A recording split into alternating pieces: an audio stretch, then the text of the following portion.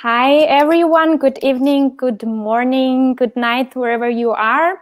Here is GMAT Club and MBA Spotlight, and we're happy to present you our very last session, very last but not least, Columbia Business School.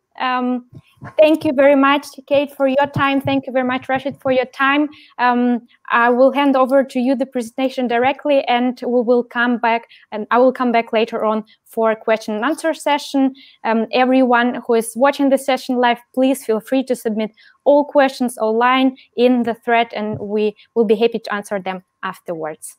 Welcome. Thank you so much, Olga. Hi, everybody. My name is Kate Holden. I am part of the admissions committee at Columbia Business School. Thank you all so much for tuning in today from wherever you may be joining around the world. We're very excited to be here to share some information about our full-time MBA program and the application process.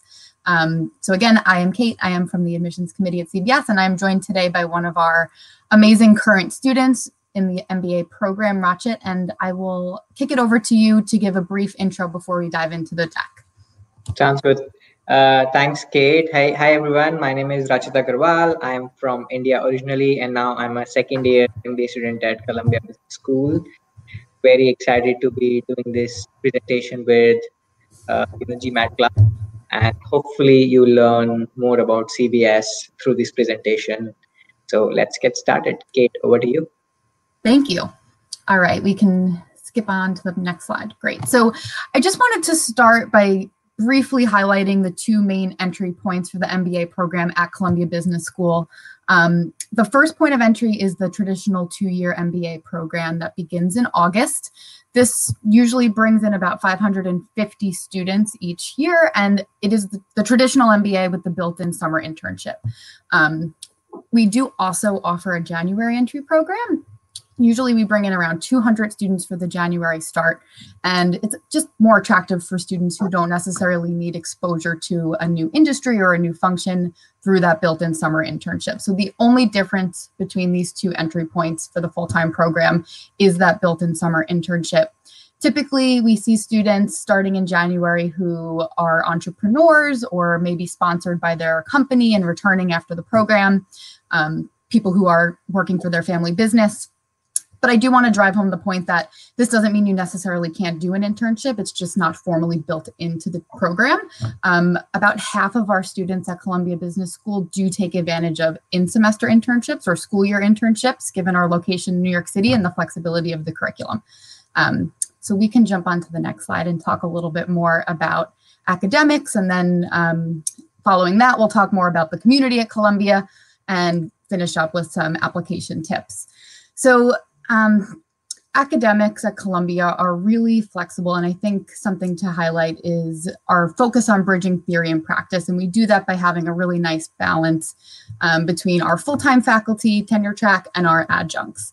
They teach across 14 areas of study, and we can go to the next slide too. This is just to give you an overview of faculty members, and I think now would be a great time to have you jump in, Rachit, and maybe share with the group either one of your favorite professors or favorite classes or academic experiences thus far at CBS. Sounds good. So post MBA, I'll be joining a strategy consulting firm. So a focus for me was doing a lot of strategy and leadership classes. So a couple of my favorite classes were actually game theory and operations strategy. And I had studied both of them a little bit during my undergrad days, but the way they were taught at CBS was very much, how I believe that I will experience it in a professional setting, using case studies, using real life examples, using the right level of quant and right level of qualitative inputs. Interestingly, I took both those classes simultaneously, and I could really correlate how, one class was more quant focus and one class was more qualitative focus, and how they were relating to each other. And I really enjoyed them, and I think easily they are two of my absolute favorite classes at CBS. On the screen, you actually also see Introduction to Programming Using Python. I took that class as well with the same professor, Matan Griffel, and loved it as well. Like it's taught as coding should be taught to like MBA students, like which people from non-technical background can also understand, and really enjoyed learning Python as well. Thank you so much. I was actually going to highlight that class too, because we get feedback from students constantly that we just can't offer enough sections of this course. And I think that just speaks volumes to the flexibility of the curriculum, wherein students aren't necessarily planning to go necessarily into a career path that will require them to know how to do this, but getting that well-rounded business experience beyond the core curriculum is something that we encourage students to do. So we don't require students to declare a major or a concentration. Once you do complete that core curriculum in your first semester, you can build out the rest of your program entirely with electives of your choice. So if you want to take a really deep dive into one area, you can totally do that. But we actually recommend that you step out of your comfort zone and take some electives to really broaden your horizons. If you go to the next slide, we'll see just a very brief sampling of elective offerings at CBS. This is, again, very brief. We would never be able to list them all just on one slide. We have over, I think, 340 electives just offered through the business school at Columbia. And that number continues to grow each semester. We're always adding new courses. And something else I did want to mention is you can take up to 2 classes at other Columbia University graduate schools as well that would count toward your MBA. So again, a lot of flexibility with the curriculum, and though everyone graduates with the same one Columbia MBA, their experience while on campus can be very different in what you make of it. Great. So moving on to community at Columbia, which I think is really something that makes us unique as a business school. The community is very tight-knit and collaborative. And there are so many different ways to get involved on campus outside of the classroom. So we always say, obviously, you're coming to business school for the academics and for the classes and to learn from amazing practitioners in the field and faculty members. But getting engaged outside of the classroom is really what makes the experience so exciting. And we offer so many different ways to do that at Columbia. So there are over 90 active student clubs on campus right now. And Rachit, if you want to talk a little bit maybe about what club you're involved in and the process for getting into a club and highlighting some of maybe your favorite events as being part of a club, that would be great. Sure. So like Columbia, as you can see, has very different kinds of clubs. There are professional clubs, social clubs, and community connections. So I'm involved in certain clubs in each of the buckets. As I mentioned, like I'm going to a strategy consulting firm post my MBA, so I'm very much involved with the Management Consulting Association. I'm also a Career Management Center fellow, where I'm, as a second-year student, I'm helping the first-year students to prepare. And that also actually talks a lot about the community that CBS has, because there's a strong bond between the first years and second years. When I was in my first year, a lot of second years really helped me in my recruiting, and now it's like, just giving it back, and the process year by year continues. Other than that, I am involved with the Sports Business Association. Again, it's a fun activity. Like I have done, I have a professional experience in sports, so I'm involved with that. I'm a part of Hermes Society, through which we are conducting this event today, which is again basically helping prospective students learn more about CBS. And as a community coming from India, I'm part of the South Asian Business Association, just, again, trying to spread more awareness about the South Asian culture in the country, in the school. CBS is a very diverse school. We are in New York, so, people from more than 40, 50 nationalities come here, and everyone is really keen to learn about different cultures. So just, the events which these community clubs organize help all of us know about different cultures. I attended events of the African club last year, of the Latin America club last year, and all those are really enjoyable, and just form a strong part of what CBS culture is all about. Thank you so much. I think we can skip on to the next slide. And this is really just to highlight how global and robust our alumni network is at CBS. We have more than 47,000 alum worldwide. with New York being one of the largest hubs, and I believe London and San Francisco being second and third on the list. But as a student at Columbia Business School, you'll have access to this global alumni network. And then, of course, you'll sustain these connections long after your time on campus.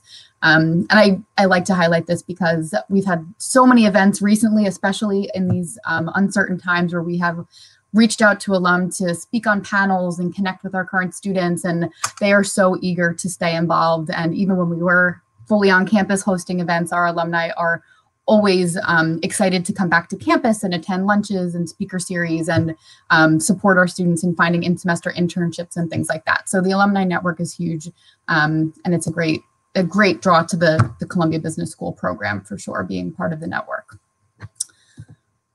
All right, we can move on over to the application process at Columbia. So when we're reviewing applications, we really like to look at them in 3 buckets. So the first being academic strength, professional promise, and personal characteristics. I always like to start by saying that it's a very holistic review process. So it's definitely more of an art than a science. When we are reading applications, we understand that people have different strengths, and we embrace that. So when we're looking at academic strength, no worries. Lost the presentation, but I'm good to keep talking. Okay, perfect. The academic strength begins with your undergraduate record. So we'll ask that you submit copies of your undergraduate transcripts from the school that conferred your bachelor's degree and anywhere you have received credit. We don't have a minimum GPA requirement, though. Obviously, we're looking for people who will be successful given the program is rigorous. Again, if you're interested in looking to see maybe where you line up compared to the incoming class of 2020, we do have a class profile listed on our website. Same goes for GMAT averages and ranges, but we do require standardized test scores, either GMAT, GRE, or executive assessment. We do not have a preference on which exam you take, so we would encourage you to take the one that you are most comfortable with and feel as though you will perform the best on. If you decide to take the exam more than once, we will consider your highest score. Moving over to professional promise, we'll look for a copy of your professional resume. Any resume you would use to apply for a job. Usually we try to recommend that you keep it down to 1 page and focus on highlighting your achievements in your professional roles. But letters of recommendation are really important and hold a lot of weight within your application.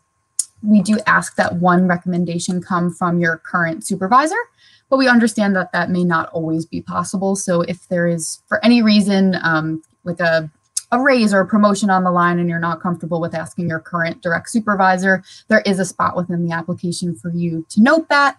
But 2 professional recommendations are required, no more or no less. So if you have supplemental letters of recommendation, you can email them to us and we'd be happy to attach them to your file. But within the application, you can only submit the contact info for 2 references. And we always recommend that you reach out to them well in advance and give them enough time to write a thoughtful letter on your behalf. Your post-MBA goal here is really just the length of a tweet. It's very brief, 1 sentence telling us where you see yourself once you complete the program. And then we have 3 essays. So the first essay is to tell us about your short-term and long-term post-MBA goals. Really, we'd like to see that you can clearly articulate where you see yourself once you complete the MBA program.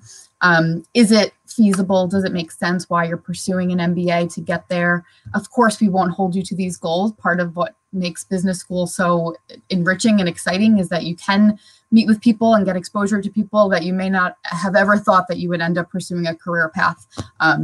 But it is important that you have a good understanding of why you're pursuing business school and your why. The second essay is to tell us about why you want to go to Columbia Business School. So this is a great place for you to show us how you're going to leverage your time on campus. If you are interested in joining any professional or affinity clubs, you can note that here. If there are any particular electives or faculty members that you're excited to take a class with, you can tell us about that in essay 2. Again, just a great opportunity for us to hear about how you're going to leverage your time on campus at CBS and in New York City. And the third essay this year is a new question, and we've had a lot of fun reading this from an admissions perspective. It's to tell us about your favorite book, movie, or song and why it resonates with you. And this is not meant to be any type of trick question. We really just like to get to know our candidates on a little bit more of a personal, authentic level. So this gives you a chance to get creative and tell us something personal about yourself. And really, we just like to see why that resonates with you. And the last piece is an interview. So interviews are by invitation only. If you are invited to interview for the MBA program, we would let you know within 6 weeks of submitting your application. And previously, they were conducted in person by an alum of the program in the geographic location that you are. However, in these times, we have moved interviews virtually, as you can imagine. So your interview would either be conducted by an alum of the program or a second-year current student or an admissions officer like myself. And the interview is a great way for us to gauge your fit for the school and then also give you a chance to ask any questions that you might have as well. So that is just a brief overview of what we're looking for from an admissions perspective. Again, just really want to drive home the point that it is a holistic process, and there really are no traditional MBA students anymore. You don't have to have a background in business or a business-focused undergraduate degree in order to apply. And if you have any questions ever at all, our contact information will be on the last page, and we would always encourage you to reach out if you have questions about the application requirements or process. Great. So this slide is just an overview of our deadlines. I think the most important thing about this slide is that we review applications on a rolling basis. So this is something that differentiates us from many of our peer schools, wherein we don't have application rounds. We do operate on a rolling admissions process. So what that means is we are reviewing and rendering decisions as applications are received. The two important deadlines on the slide for the August 2021 entry, if you are interested in applying for the next August class, is that our application will be open until April 9th. So if you are interested in starting next August, you do want to be sure you have your application in by April 9th. But due to the nature of rolling admissions, obviously there are more seats available in the class the earlier that you apply. So the other important deadline still here on the slide that I would keep in mind is our merit fellowship deadline, which is January 6th. We would recommend applying ahead of that January 6th deadline if you are interested in being considered for merit-based fellowships, and there are no other additional materials that you have to submit for that. You would be assessed for merit fellowships based on the merits of your admissions application. And then for future reference, if you are interested in the January entry or future August terms, they will likely be around the early October timeframe for the next cycle as well. And we'll post those on our website as soon as this cycle wraps up. Great. Well, we were almost under 15 minutes, a little bit over, but I think we would love to spend the rest of the time doing some open Q&A, and happy to take any questions that are coming in, and Rachit too, if we have any student experience-based questions, he'd be happy to answer any of those. Thank you both very much. And I think we should also thank Albert, who is answering pretty much each and every question there. We have a bunch of them. We also have a bunch of people watching. I even see the exact number, 126, which is great. Yeah, I also kind of got a little bit dreaming about New York while you were talking. So let's keep this mood, and let's start with the questions. Let's start with some warm up, and there are some questions arriving which sound more like grilling, to be honest. So I'm excited about the upcoming discussion. First of all, you just talked about the schedule and the deadlines. There was a question coming regarding early decision applicants. How long would a candidate typically wait to hear back regarding the interview call? And I think this question also applies pretty much to other rounds. Sure. So for people who apply early decision or regular decision, we do review in the order that applications are received. So you will get an update once we start the review process of your application via email. At that point, we reserve up to 6 weeks to let you know whether you've been invited to interview. So you'll be, well aware of when your review process has begun. And again, it's 6 weeks, up to 6 weeks until you have found out about an interview. And then just so you know, beyond that point, once you set up the interview, that can usually take about a week or so to match you with an interviewer. And then once the interview is conducted and we receive the feedback, we reserve 2 weeks from the interview feedback to render a decision. So overall, from the beginning of review through to the decision rendering, around 10 to 12 weeks usually. All right, great. Thank you very much. Let's continue with another part of application, pretty much take a step back, the application itself. We have a bunch of questions regarding the recommendation.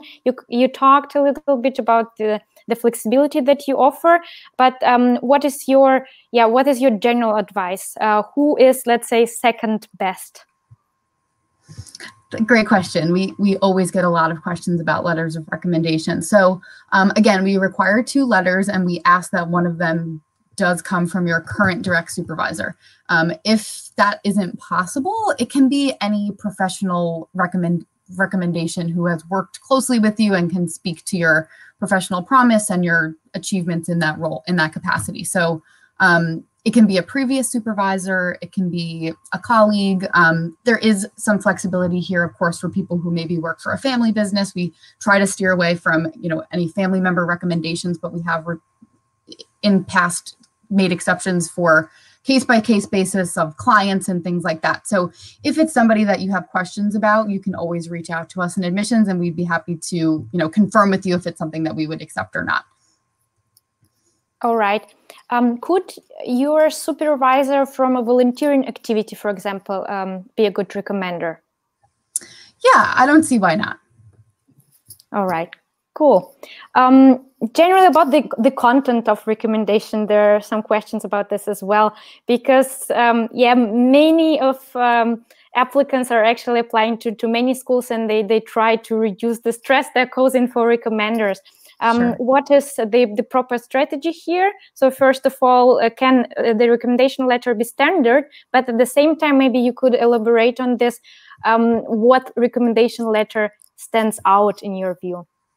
Sure. So the first thing I'll just start by highlighting is that we do have the recommender questions already posted on our website, and I don't anticipate that they will change, as they are pretty similar across many of our peer school applications. So hopefully that alleviates a little bit of the work on the end of the recommender, given that these questions are very similar across all applications. The way it works for our system is that you'll input their contact information. That prompts us to reach out to them with an email with very clear instructions for how to submit the letter on your behalf. Again, it is just 2 questions that they can respond to in paragraph form.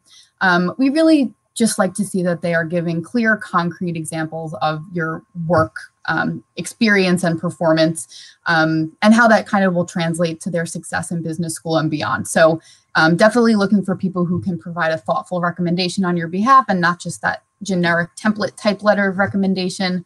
But again, it is the questions are on our website, and they are very similar to our peer school. So hopefully that puts you a little bit at ease, knowing that they will have to answer similar questions across multiple applications. That's great advice. Thank you very much. Sure. All right, then let's continue to something what I call application strategy. Many people are concerned when they see, okay, I'm not something you call average, not of the average age, not average work experience, a little bit shorter or a little bit longer. And even more, those people who are concerned are rather on the older candidates. What would you recommend to them in terms of the strategy? Some of them cannot decide between MBA and executive MBA, and also how can they stand out and explain why they need an MBA? That's a great question. So on average, our students for the full-time MBA program have between 4 and 6 years of full-time work experience. But if you have a chance to check out the class profile, you'll see that we have, a range of different years of experiences, and there are no minimums. So there's no minimum requirement. The 4 to 6 years is just an average. And ultimately, it depends on what you're looking to get out of your MBA experience. If you're looking to pivot into a new industry and you are, really in need of that internship in order to do that, the full-time program might be a great fit. If you are intending to continue working full-time while going back to school, the executive MBA might be a better fit for you. And we do have a Friday, Saturday program and a Saturday program. And if you are interested in our executive MBA program, I would encourage you to reach out to us and I can connect you with someone from our MBA team. But again, I wouldn't, get too caught up in what the averages are, given there really is no traditional MBA student, like I said. We are a very diverse class profile. I think Rachit can probably echo that and speak to that there are people in the class coming from a variety of different industries, all different age ranges. I don't know if you want to piggyback on that at all, Rachit, but that would be my advice, is not to, if you're looking to switch industries or pivot, I wouldn't get too caught up in the experience. We would encourage you to apply.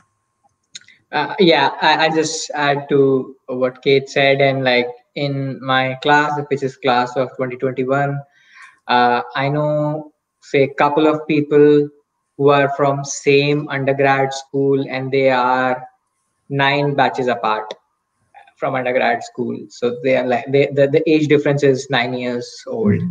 I have another friend who was from my school, and she was in 12th when I was in class 5. So again, another 7-year age gap. So what Kate said is like, these things are not to be really worried about. Like Columbia class is very, very diverse. People from all backgrounds come here. There are musicians, there are investment bankers, there are people from private equity. I have worked in sports industry before.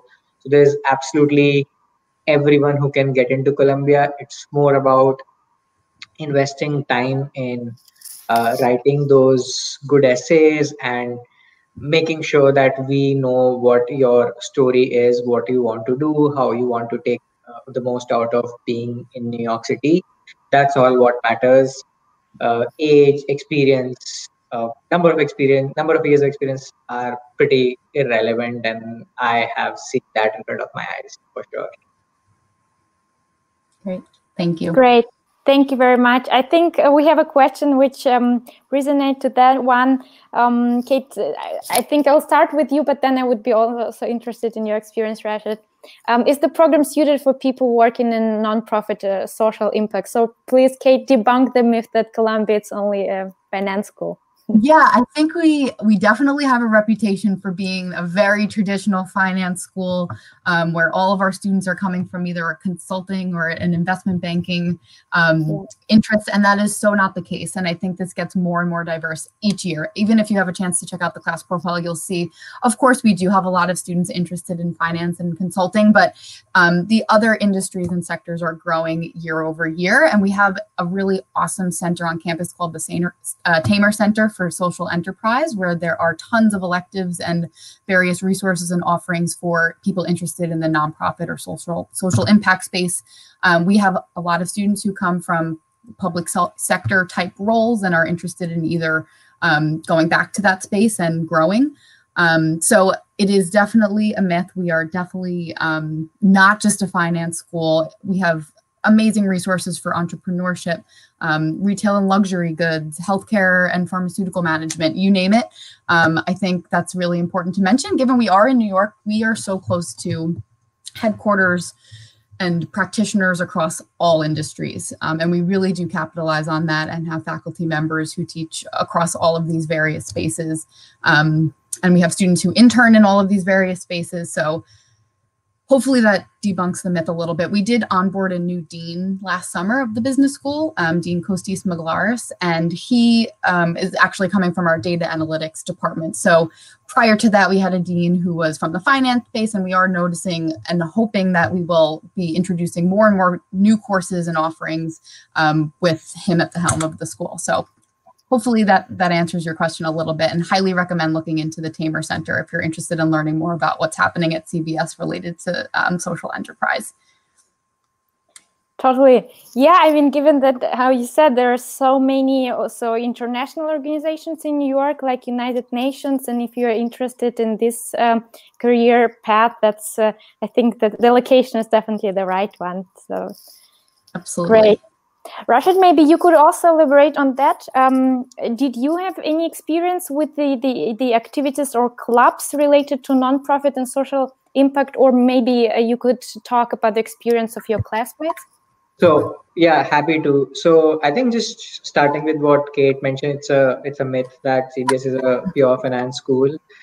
Again, like we are in New York City, so we get that advantage of being great in finance, but that absolutely does not mean that we lag behind in any other fields. One thing which I want to really highlight is that uh, which is which people which prospective students do not realize, and including me when I was applying 2 years ago, is that it's when you see the recruitment statistics that hey, it's 30% finance, 20% consulting, and everything else is so less.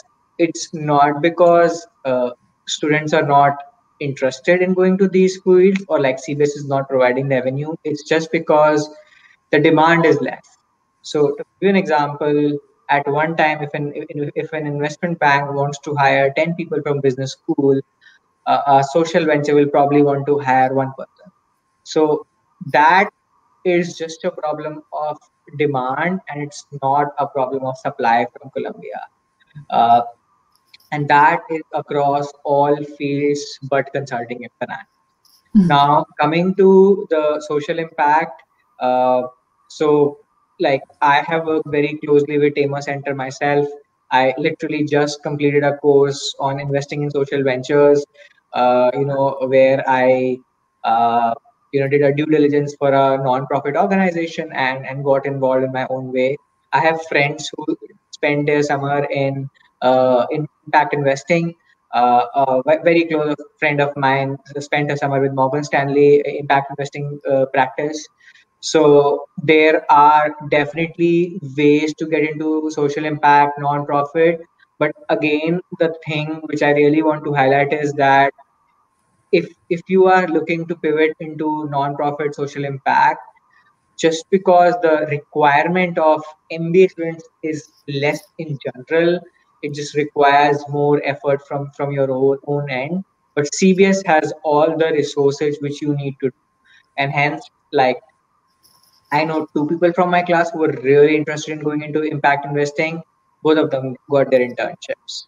If there would have been 5 people, probably they would have gotten as well. If there would have been 20 people, maybe not. That's just how it works. It's a classic supply demand problem. But as I said, CBS has all its resources in place to help students in whatever field they want to go in. Great. Thank you very much. So yeah, I guess indeed some people pivot, some people stay, and some people pivot unexpectedly, and that's the great freedom that the MBA program offers. All right, and now let's come to the question which is being asked very, very often, more than ever. Could you talk about the current situation about COVID and how it is affecting class sizes, deferrals, and your admission policies? That's in the first step. Kate, a question for you, but also I think it would be super interesting for viewers and listeners to hear your experience, Rachit. How do you like the new situation in terms of what happened, or what things you discovered for yourself, what you liked in the online studies and hybrid studies, and maybe you could talk about this later as well. Sure. The elephant in the room is the situation we've all been faced with in COVID. But I will start by saying that we did not grant a lot of deferrals this year. We've made a few exceptions for extenuating circumstances on a case-by-case basis. And for those who were not ready to start the program, we encourage them to reapply in the next cycle. So again, a very limited number of deferrals at CBS. If you've had a chance to check out our class profile, I know I keep referring to it, but we did bring in a class in August, very similar to that around 550 that we typically do bring in August. So our class sizes are not very different due to the circumstances, and the deferrals were very limited. So our best advice for the application would be to continue trying to put your best foot forward, as it is competitive each and every year. And I don't expect that it will be very different this year due to COVID-19. All right. And Sorry, I'll tee you up, Rachit. So this semester, we've actually rolled out classes in a high flex format. So we went virtual back in March and through the summer, and the fall has been high flex. And I'd love to hear you share a little bit more about what your experience has been like, even maybe when we made the quick shift back in the spring up until how things are going now. That'd be great. Yeah. So, when the shift happened in spring about, moving from in-person classes to a complete virtual environment, and that was like mid-March. Uh, Colombia was surprisingly great. Like, you do not expect, professors to quickly, who are so experienced with 30 years, 40 years of experience, to quickly switch to new technologies of teaching. But it did happen. And I was very pleasantly surprised to see how quickly everyone, they modified the content to make sure that it could be taught in a Zoom settings.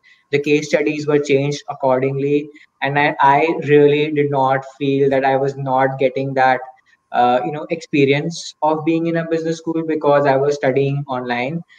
Yes, you miss the in-person experience. Yes, you miss meeting people, but that's the state of the world we are living in. I feel like CBS has done a pretty good job training everyone, especially the professors. Now, coming to this semester, as Kate mentioned, we moved to a hybrid model. At one time, 33% of students actually go to the class, and it keeps rotating.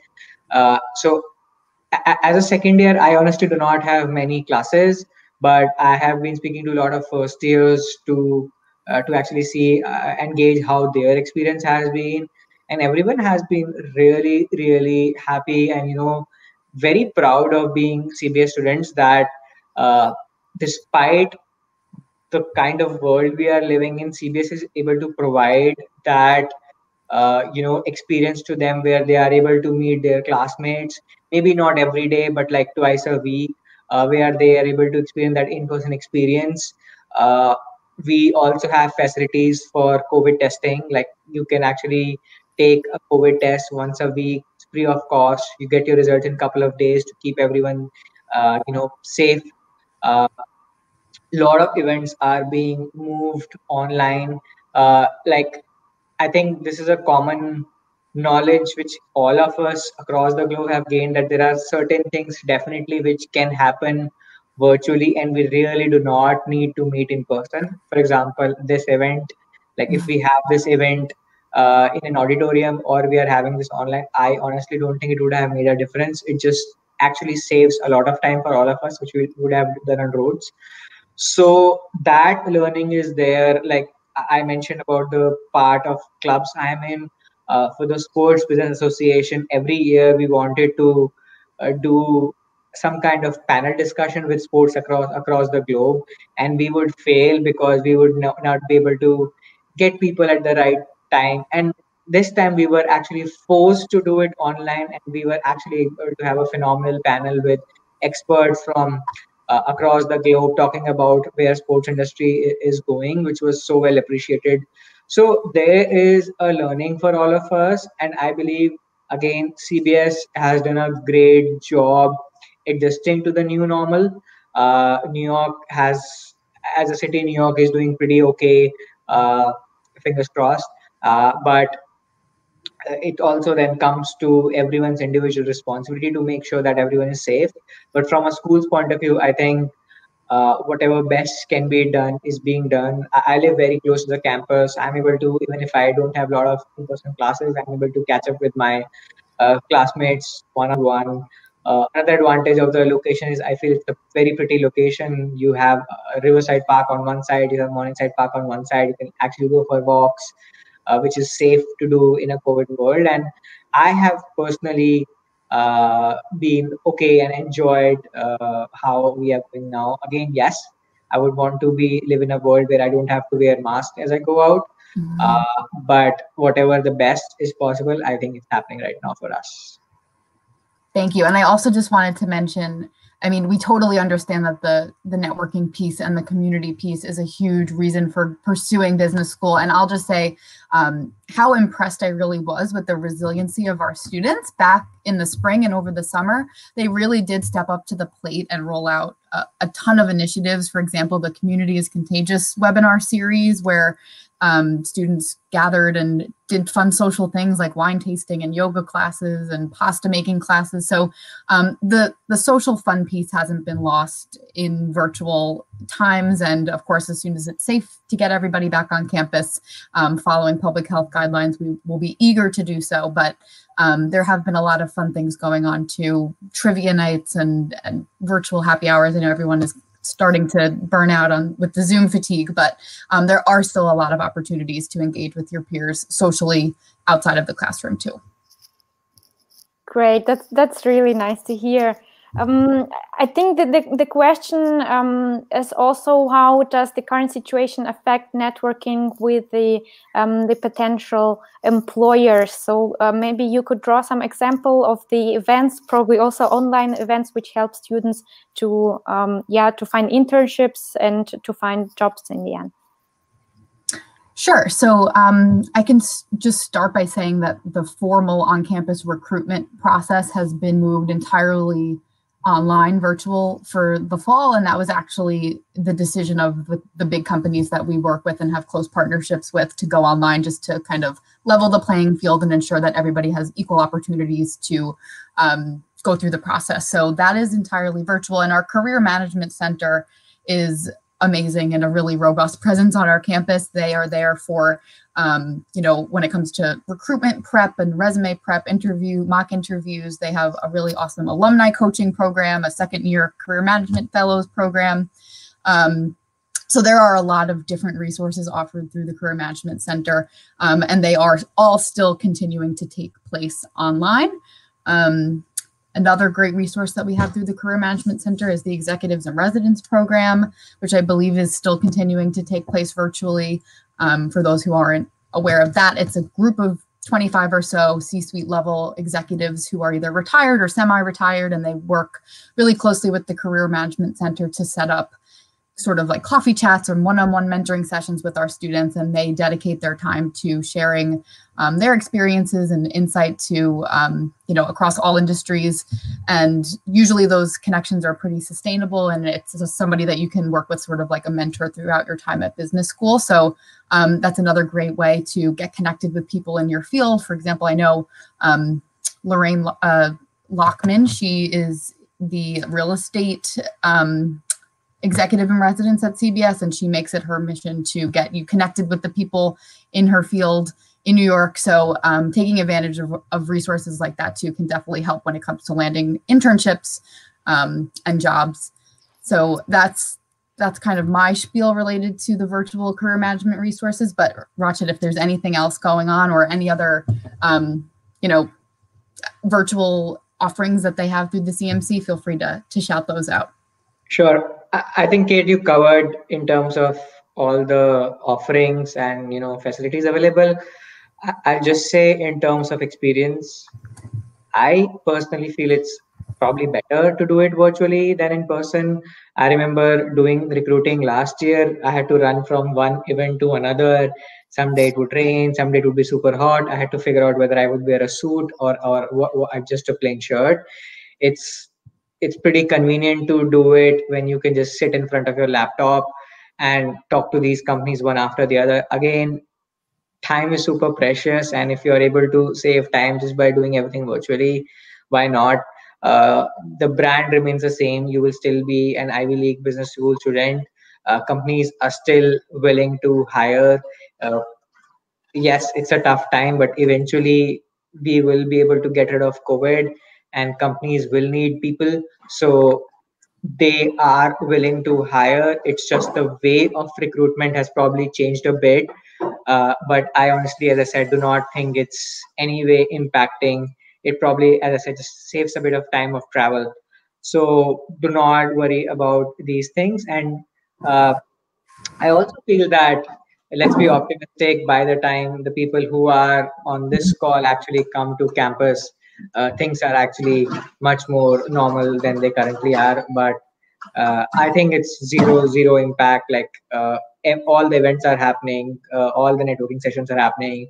Uh, there are so many creative ways now to do all kind of events. You can do Zoom breakout rooms. You can have uh, some kind of game activities. I know companies have even sent stuff to people at their house to just enjoy individually. So everything is possible in a virtual environment when it comes to recruiting and networking. So absolutely nothing to worry about there. This is great. It's really very uplifting, and thank you very much for your openness to talk about this, because I think this is indeed important, and it seems that you really nailing it. And thank you very much to the whole team of CBS for managing the situation so well. Maybe let's also talk a little bit about the applicants who in certain ways suffered from the COVID situation, and namely maybe some of them lost their jobs, or there are any other things happening in their lives.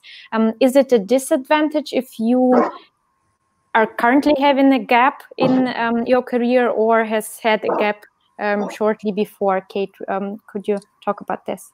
Sure. So absolutely, in these times, the way we read applications has changed, and the world around us has changed so much just in the last couple of months. So what I will say here is that we understand and empathize with people who have had negative impacts to their professional path to date due to COVID or any other extenuating circumstance causing a gap in your career, which is why we have a spot within the application to explain any reason for gaps in between jobs. So definitely be sure to include that within the application. And then we also do have an optional essay, which is the fourth essay. This doesn't have to be well written or anything like that. It could even just be a series of bullet points. If there's anything within your application that might be a red flag to the admissions committee or leave us with a question, definitely recommend you fill any, you don't leave us anything to question within your application, and use that optional essay as a place to fill in any gaps and explain what might have happened. And if in the event that you were unemployed or laid off or furloughed, there is a place within the application to note that. And I wouldn't let that deter you from applying to the program, given there are so many people who have been impacted by this. Yeah, great. Thank you very much. All right, guys, I think we have time for only one more question. And as we already talked about people rather on one side of the range, let's talk about the younger part of the range. Could you please talk more about the deferred enrollment program? And especially there is some concern about high GPA in comparison to standardized score. So. Absolutely. I'm glad this actually came up. So in addition to our full-time MBA program and our executive MBA programs, we do also have a deferred enrollment program at CBS, which is fairly new. We actually just admitted the second class of deferred enrollment students. So this is an option for college seniors or people who went directly into a graduate program after undergrad to apply in their last year to business school.